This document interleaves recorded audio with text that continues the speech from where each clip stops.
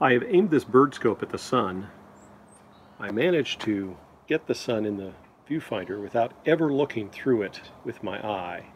Now, what if I were to put an eclipse glass up to the lens and look through it? Well, these eclipse glasses say not to put these up to lenses and use them, and here's why. Just melted a hole right through it. I did not put my eye to the lens. Watch again. It's like a magnifying glass against an ant.